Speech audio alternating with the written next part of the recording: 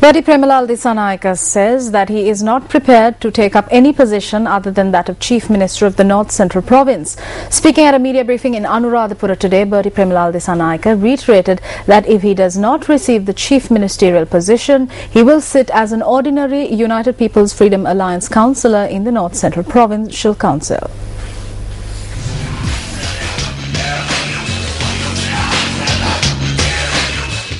S.M. Ranjit, who is the brother of former Minister S.M. Chandrasena, garnered the highest number of preferential votes at the recently concluded North Central Provincial Council election. Former Chief Minister Bertie Premalal Dissanayake was placed second in the preferential vote list. S.M. Chandrasena announced his resignation from the post of minister yesterday, stating that he was resigning as a cabinet minister to pave the way for his brother to take up the position of Chief Minister of the North Central Province. Tendering one's resignation does not qualify one's brother to become the Chief Minister.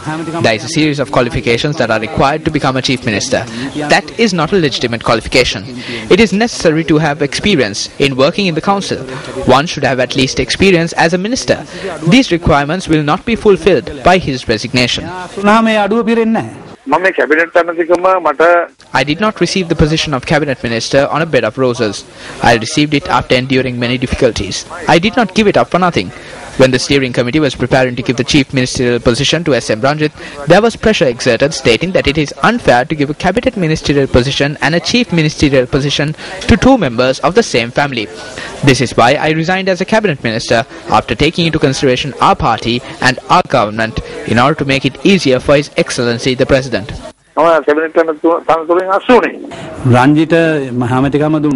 If the chief ministerial position is given to Ranjit, then I cannot work as a minister in the council. I can remain as an ordinary councillor. Independently, I can remain as a councillor of the Sri Lanka Freedom Party. I have no problem with that.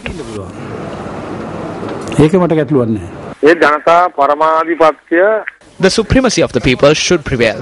He is the only candidate that obtained more than 100,000 preferential votes in all three provinces. This person has obtained more votes than the person who was the chief minister for 13 years. Therefore, how can he be unsuitable?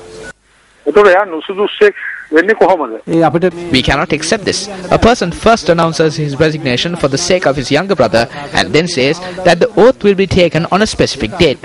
That is an announcement which we cannot accept. No correction has been issued as yet. All the party members were notified. His Excellency the President informed me to make preparations for the swearing in at 11:30 on the 24th.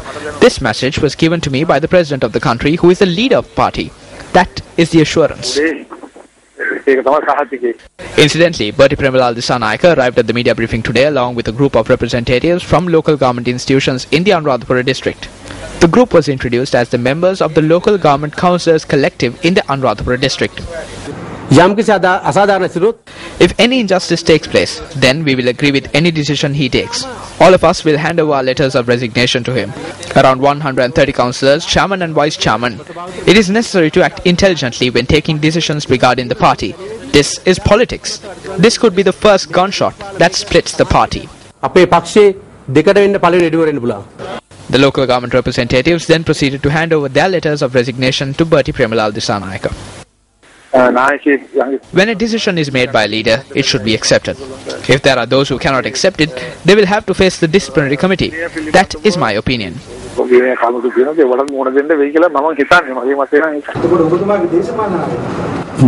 The people will decide my political future.